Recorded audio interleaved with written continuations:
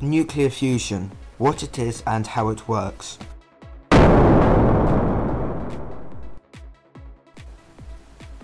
Nuclear fusion, which is the joining of two atoms into one, requires lots of energy, over 100 million Kelvin.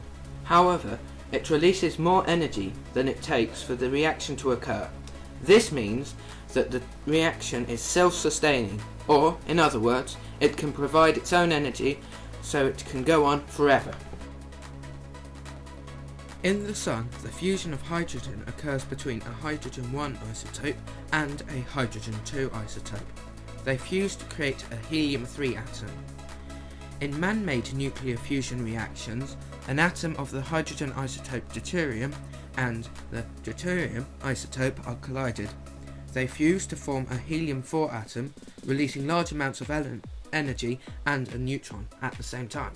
Nuclear fusion power generation is not a viable power source as of yet, simply because of the fact that the reactions are too powerful and uncontrollable.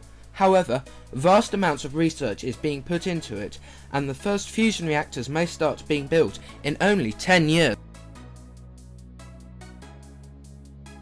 Stars form in nebula. In these clouds, hydrogen clumps form together, gradually heating under the growing gravity, until, at the centre, it is hot enough for fusion to occur.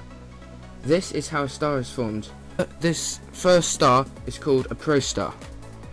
From here it grows into what is called a main phase star, or a yellow star.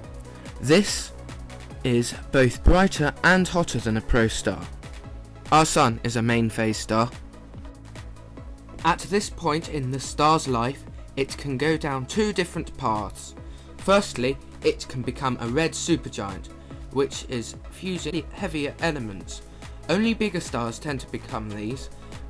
When this runs out of fuel, as on its own it can only fuse elements up to iron 55, the star will collapse onto itself until it forms a supernova that explodes outwards in a giant shockwave. This releases energy up to the total amount that the star has released in the rest of its life. What is left behind is called a neutron star, which is exceedingly dense, far more so than the density of our Earth. The second path that the star could go down would be to become a red giant, which is very similar to the super red giant, only smaller.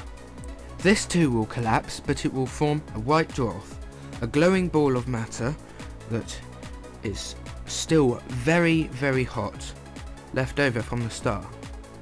This will cool down into a black dwarf, which is no longer glowing.